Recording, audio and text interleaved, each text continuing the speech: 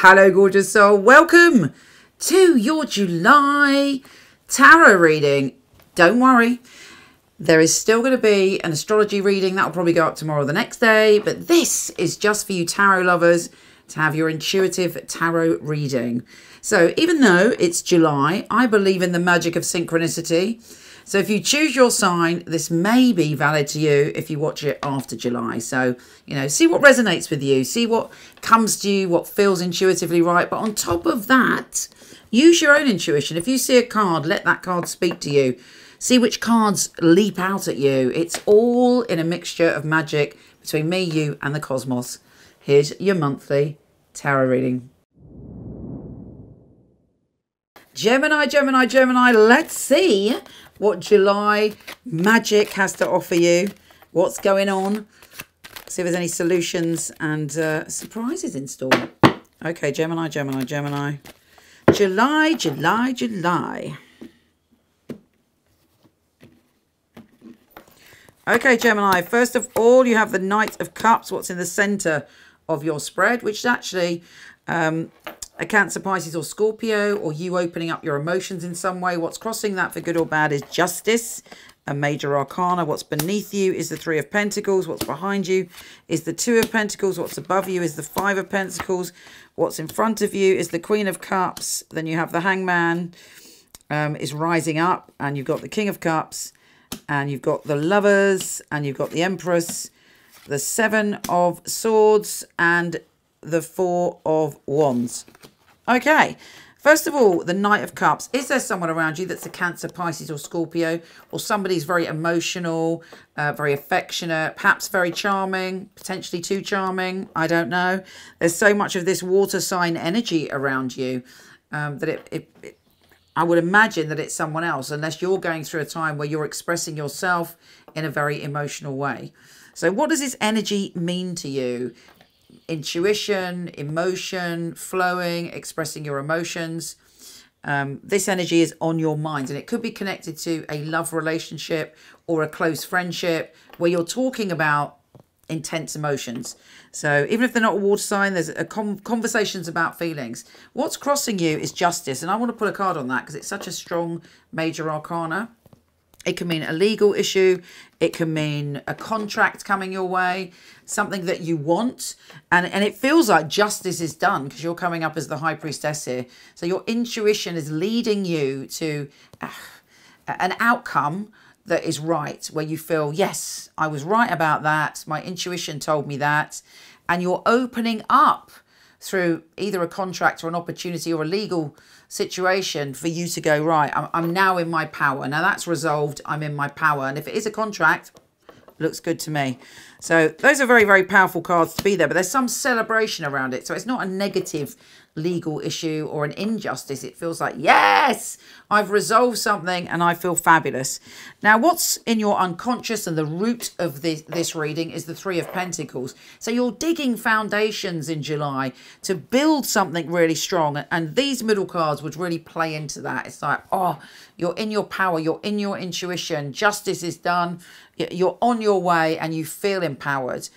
You may have been going through in the recent past trying to balance things, trying to juggle things.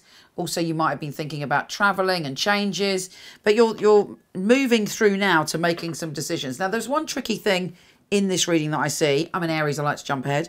And that is in your outcome, you've got the Seven of Swords. Now, I will always bring up, because I don't believe there's anything negative in a reading. So, okay, that is the trickster. You're feeling as if somebody's trying to cheat you in some way or lie to you in some way. What's good about that, Michelle? Well, I tell you this, it's better to know than not know. And actually, sometimes we can think someone's doing that and they're not doing it.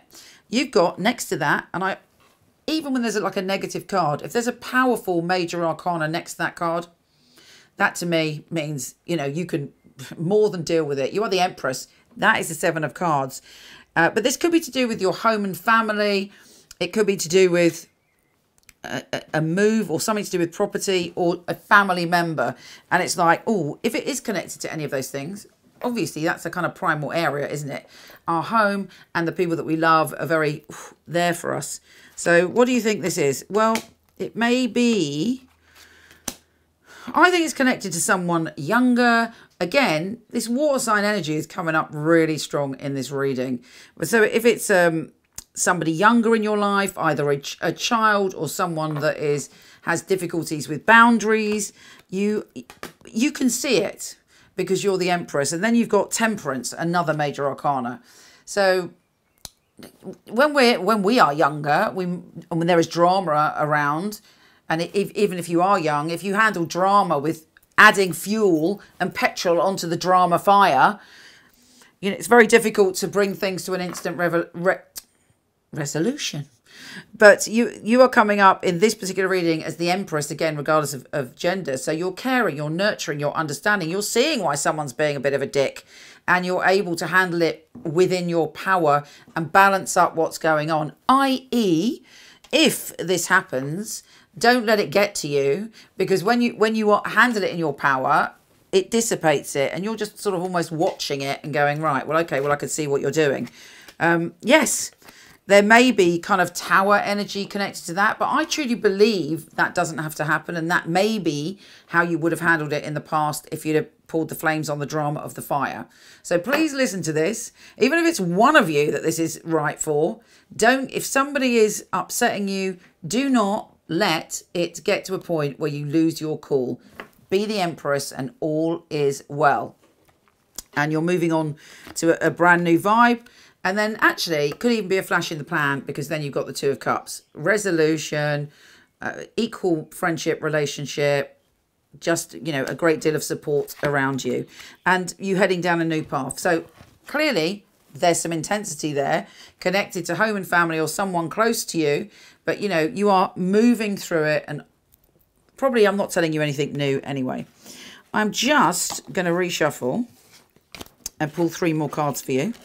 So we seem to have got caught up in one situation there. Let's have a look what else is happening. And let's face it, in all of our intimate relationships, there are times when there is drama. Although my wife is a Gemini and she's filming me with one eyebrow raised. Let's see. Okay. And I would go, but be the Empress, just love me if I ever am a dick to you. Okay, hold on. Let's, which I'm not. Okay, let's go. Gemini, Gemini, Gemini. We pull 3 more cards. Yep, Judgment's come up again. Justice has come up again. There is great wonder and magic and opportunity for you in July. Oh, you've also got the Ace of Swords and the Ace of Cups. I would say there's an offer of something fabulous coming. And towards the end of July, you've got the Lovers, which is passion and intensity, getting your passion for life back, and the potential of great stuff around a relationship. But having all these aces and all these major arcana is very, very positive news. It's up to you how you handle any situations that you feel sensitive about. And also what boundaries you put up if you feel that somebody is not behaving in the correct way.